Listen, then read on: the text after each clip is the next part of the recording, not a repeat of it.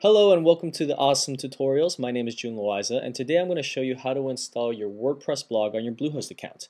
We highly recommend using Bluehost because of its ease of use and excellent customer service.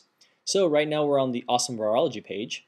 We built this on WordPress and I'm going to show you how to do that right now on your own domain name. So let's go to the right and click on the Bluehost affiliate link. Yes guys, we do need to pay the bills and we would greatly appreciate it if you sign up for Bluehost using our site.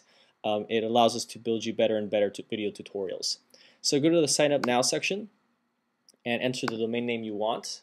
I'm going to register blogsandbirds.com and then I would click next and then go through the whole sign up process. I actually already have the domain name, so let's go ahead and sign into our control panel.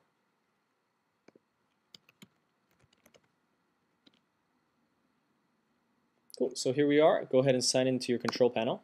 Okay guys, here we are in the control panel. The first thing we need to do is get our domain name and place it as an add-on domain.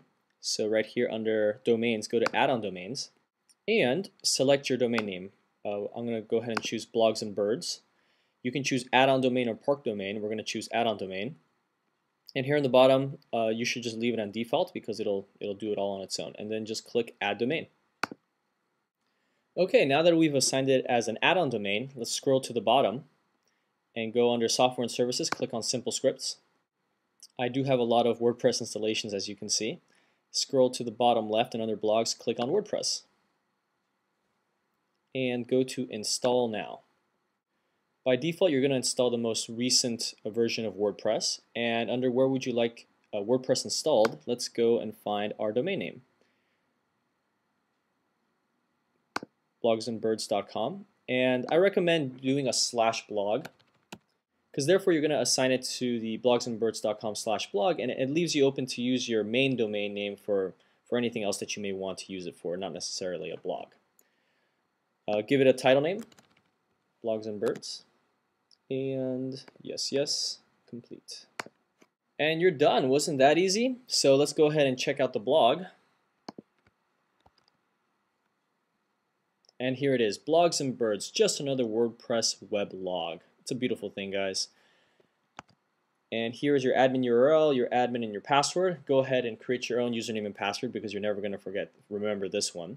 There's one more thing that we need to do, guys. So as you can see the domain name up here, it says blogsandbirds.com/blog. Let's see what happens when we just go to blogsandbirds.com. Okay, it doesn't lead you to the blog. You can't click right here and go to the blog, but we do want to go straight to it. So this is what we're going to do. Let's go back to our WordPress panel. So back here in our panel, we're going to redirect the domain name to the /blog. So right here under domains, let's go to redirects. And we're going to go find our domain name, blogsandbirds.com. And we're going to have it redirect to blogsandbirds.com/blog. And make sure this one is clicked to redirect with or without www. And click add. Okay, now that we have that set up, let's go to blogsandbirds.com without the /blog, and there you go, blogsandbirds.com. So you're all set up. If you have any questions, go ahead and email me or comment me or tweet me at any time and I'll go ahead and help you set it up.